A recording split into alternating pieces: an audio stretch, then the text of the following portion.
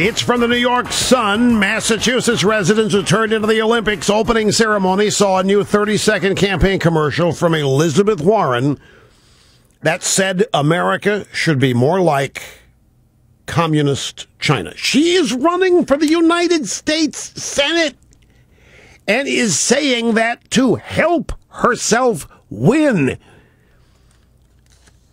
She said, we've got bridges and roads in need of repair and thousands of people in need of work. Why aren't we rebuilding America? Our competitors are putting people to work, building a future. China invests 9% of its GDP in infrastructure. America, we're just 2.4%. We can do better. They are building roads and bridges like crazy in North Dakota. They're building housing like crazy in North Dakota. They're building things. They're going absolutely nuts in North Dakota because there is an oil boom in North Dakota. But no, can't mention that. No. She's running for the Senate in Massachusetts, and she's telling people she wants to vote for her. They have to be more like the Chi-Coms. They got to be more like communist China.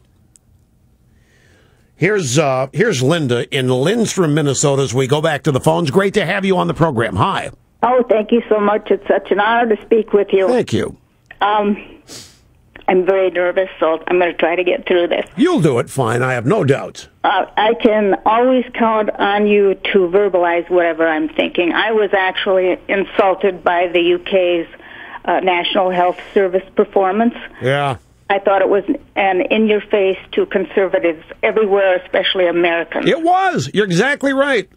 I was already dreading Paul McCartney, which, I was certain his performance would have. You know what? He's out there singing Hey Jude, and most of the people in the audience had no idea. They couldn't sing along. They never heard of it because he's old enough to be their grandfather. They didn't know what the song was. I turned my TV off. I stopped watching it.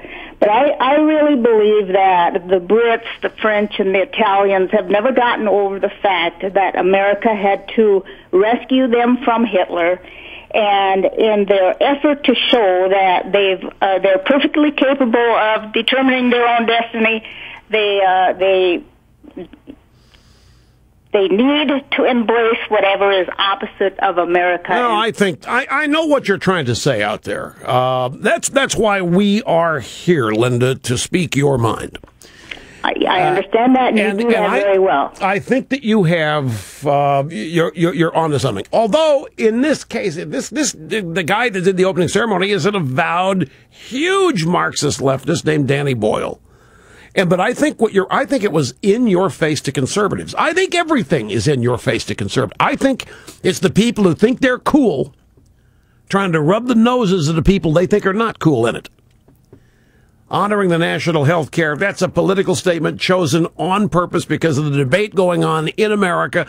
There's no question about it. I couldn't agree with you more.